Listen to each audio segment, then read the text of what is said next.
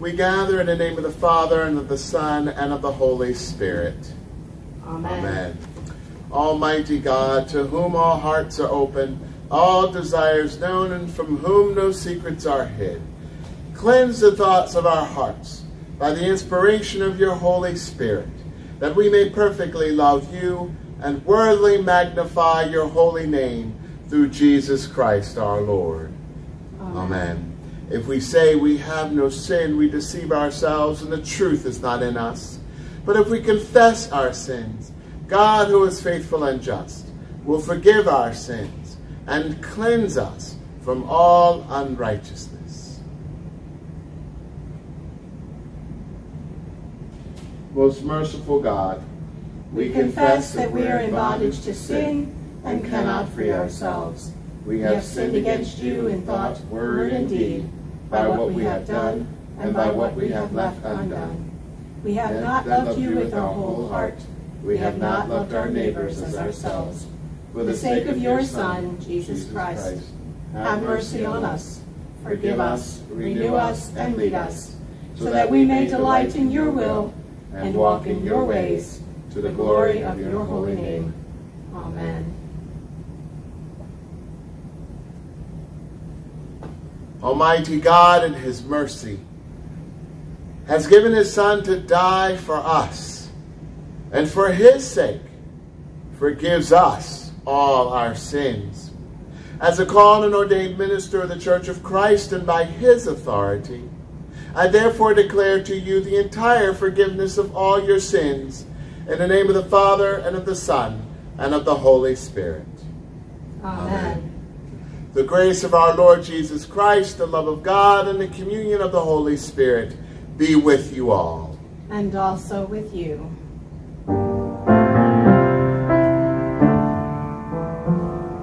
Kyrie eleison, Lord have mercy. Christe eleison, Christ have mercy. Kyrie eleison, Lord have mercy.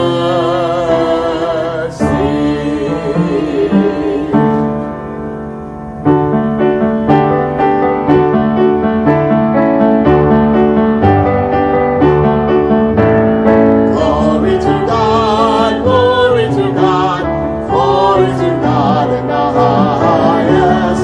Glory to God, and peace to his people on earth. Lord God, heavenly King, almighty God and Father, we worship you, we give you thanks, we praise you for your glory. Glory to God, glory to God, glory to God in the highest.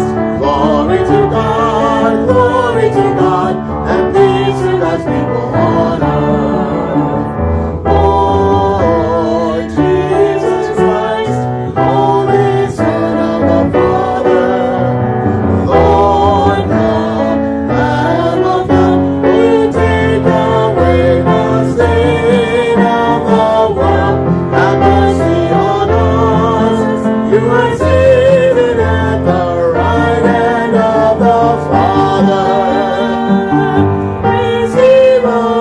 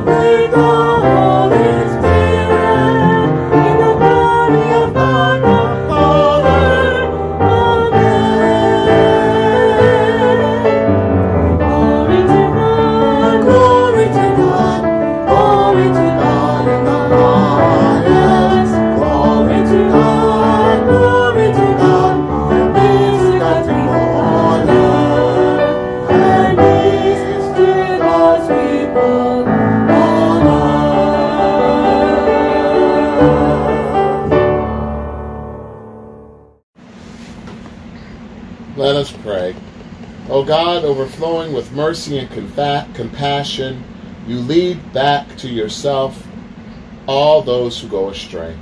Preserve your people in your loving care, that we may reject whatever is contrary to you, and follow all things that sustain our life in your Son, Jesus Christ, our Savior and Lord. Amen. A reading from Exodus. The Lord God said to Moses, "Go down at once. Your people, whom you brought up out of the land of Egypt, have acted perversely. They have been quick to turn aside from the way that I commanded them. They have cast for themselves an image of a calf, and have worshipped it, and sacrificed to it, and said, 'These are your gods, O Israel, who brought you up out of the land of Egypt.' The Lord said to Moses, 'I have seen this people, how stiff-necked they are. Now let me alone, so that my wrath may burn hot against them, and I may consume them. And of you and I will make a great nation.' But Moses implored the Lord, his God, and said, 'O Lord, why does your wrath burn hot against your people, whom you brought out of the land of Egypt with great power and with a mighty hand? Why should the Egyptians say, it was the evil intent that he brought them out of to kill them in the mountains, and to consume them from the face of the earth?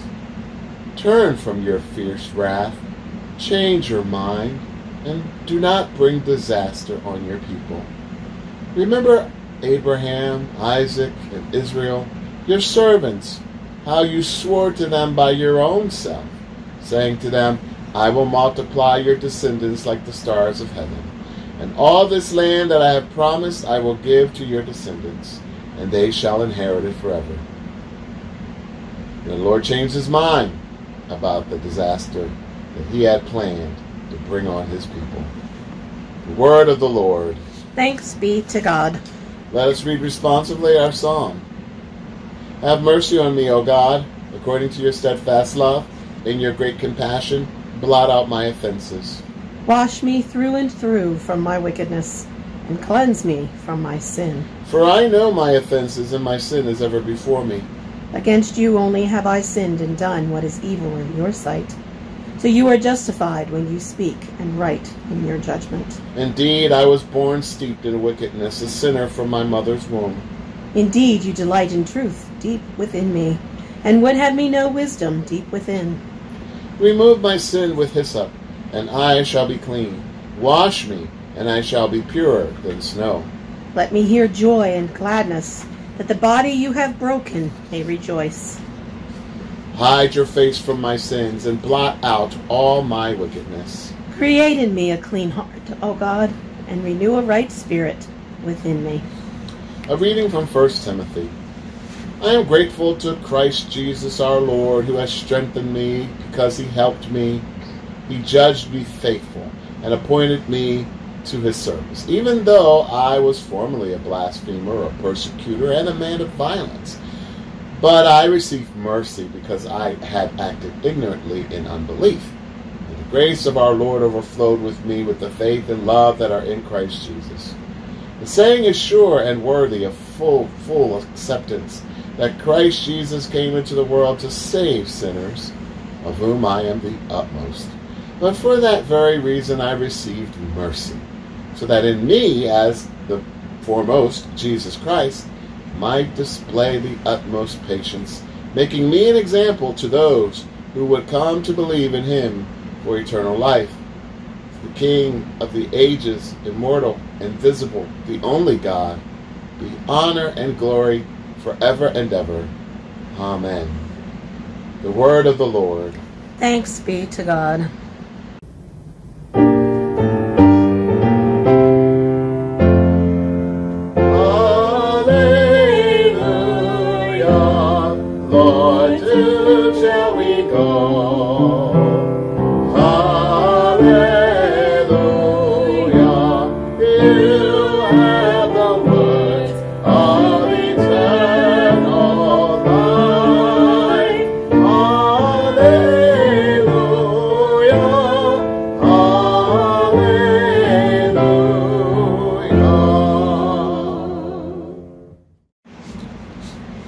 Holy Gospel according to St. Luke, the 15th chapter. Glory to you, O Lord. Now all the tax collectors and sinners were coming near to listen to Jesus. The Pharisees and the scribes were grumbling and saying, "This fellow welcomes sinners and eats with them." So he told them this parable. Which one of you, having 100 sheep and losing one of them, does not leave the 99 in the wilderness and go after the one that is lost till he finds it? When he has found it, he lays it on his shoulders and rejoices. And when he comes home, he calls together his friends and neighbors, saying to them, "Rejoice with me, for I have found my sheep that was lost." Just so I tell you, there will be more joy in heaven over one sinner who repents than over 99 righteous persons who need no repentance. Or what woman, having 10 silver coins, if she loses one of them, does not light a lamp, sweep the house, and search carefully until she finds it? When she has found it, she calls together her friends and neighbors, saying, "Rejoice with me, for I have found the coin that I had lost." Just so, I tell you, there is joy in the presence of the angels of God over one sinner who repents. The Gospel of the Lord. Praise to you, O Christ. Grace and peace be to you from our Lord and Savior Jesus Christ. Amen. Amen. Have you ever reached a moment asking yourself the question, I wonder how so-and-so is doing? Now and then I get to that point regarding my friends and colleagues in the ministry. Within the past couple of weeks, I've been in contact with old friends, mainly because I was wondering how they were doing. It's not the understanding that they were lost and living their lives aimlessly, but when I've not seen someone or talked to someone who was once a vital part of my life, I get curious. It's almost like the way they were lost, and at least lost in your mind. So I reached out to a friend a couple of weeks ago. We chatted for a bit, and then she said, God was working here because I was typing to reach out to you too. Going to a hospital so they can remove a brain tumor. They said things would go well, but I'm scared. Sometimes you feel that a part of your life is missing and you yearn for that part to be revitalized. Then you make a phone call, text message, or email to a person who has been a part of your past. We know it can be tough to keep in contact with people who used to be a vital part of our everyday lives. We care about them and want to know how they are doing. But what about the people who do not like, or the people who live our lives that they don't exist, or we don't think of them, they don't matter? We constantly hear in church a call to reach out to all people. Not just people we know, but strangers. The gospel challenges us to look at the quest to seek the lost in the stranger and the friend, so all can see the glory that we know in Christ Jesus. Reaching out to the lost is our quest and goal as people of faith. We can ask ourselves, I wonder how so-and-so is doing. Reaching out to the lost in this world and society is a challenge. But it should not be challenging for our friends and loved ones. There are some congregations whose purpose is to reach out to people in the community with no intention of inviting them to worship. Some do not heed the call to reach out to the stranger and friend, so that they, too, may know the power to come and hear the word of God and partake in God's sacraments. The goal is about the people who have become separated from the body of Christ. They are lost, but are not gone. Our challenge as people of faith is to reach out to others who may have been disenchanted. They may be at a point where they are deconstructing their lives and faith and need an objective ear and open hand. Some may have lost their faith in focusing on God's will, worshiping God, and having God as a priority in their lives. There are a lot of people who feel lost out there in the world. We may know some of them. And there is a priority in searching for the lost among us. We are challenged not to be complacent in our mission to spread the gospel. It is a quest that involves all of us. During this time, members have approached me for the past couple of years, asking me or Sister Megan, how is a member that they have not seen in a while? Sometimes I have been bold to ask the question right back at them. Have you contacted them? Studies have shown that people get disenchanted, lost, and leave communities of faith, not because of the staff's lack of contact, but because of a fellow lay member not reaching out to them. It is a call for all disciples of Christ to seek the lost. When we read the gospel, it is evident, especially after hearing it in prior weeks, that there were people out there to get Jesus.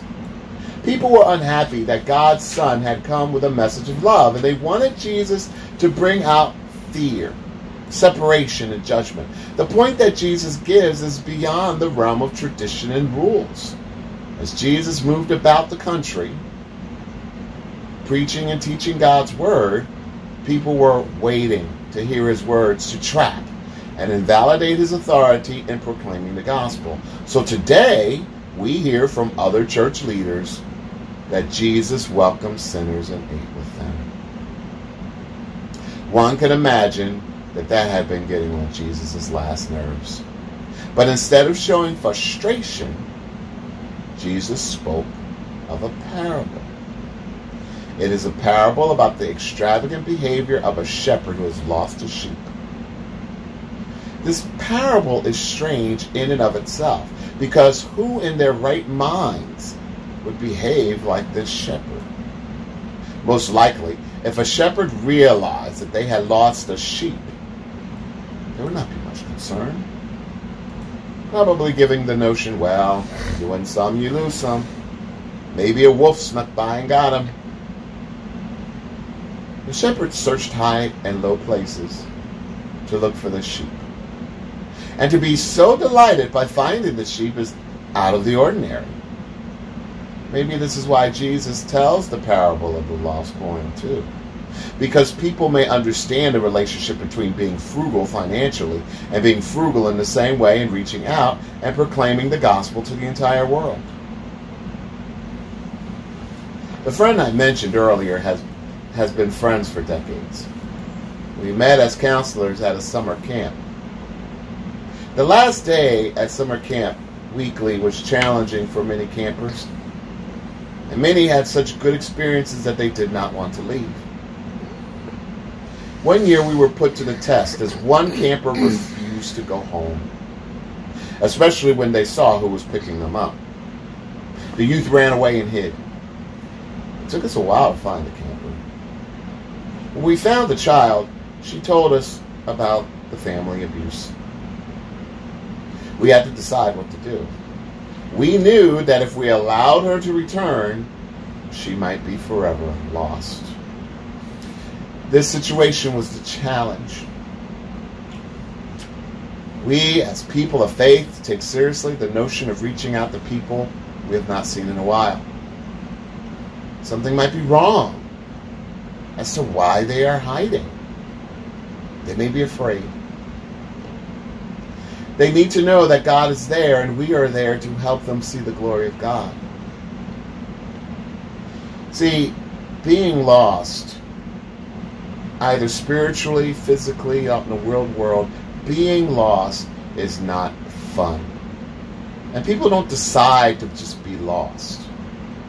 When people decide to go away, that's one thing. But being lost is another. And being lost is not fun. This understanding is our challenge as people of faith.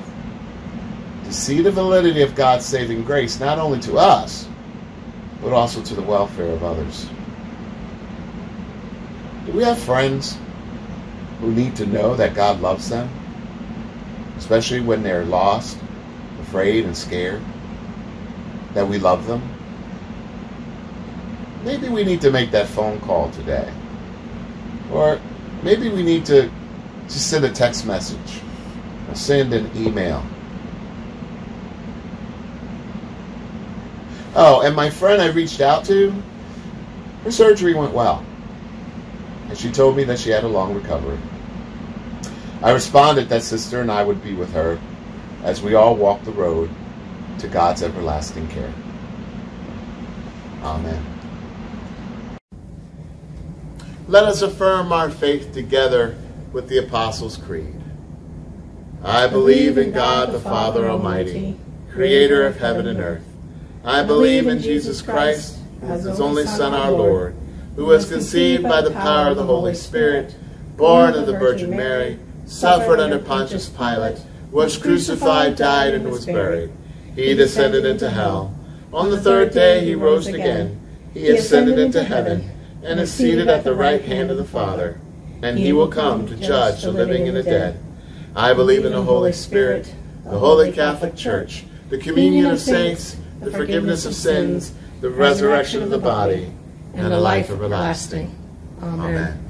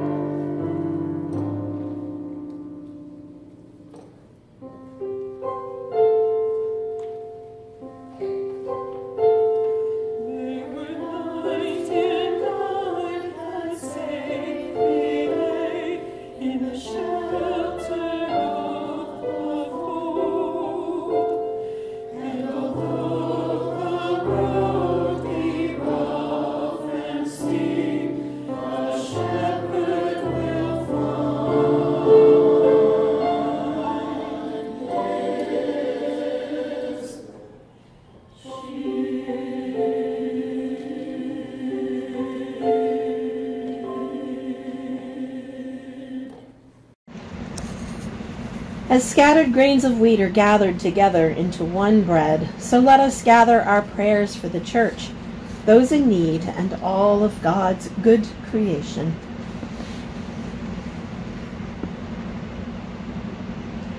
Your people receive mercy, and your grace overflows in our lives. Fill your church with faith and love, and give understanding hearts to those who work to strengthen our ecumenical and interreligious commitments. God of grace, hear our prayer. Your creation groans as it suffers the impacts of pollution and lack of care.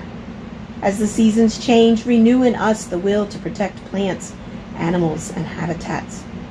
Bless us with bountiful harvests that all may share.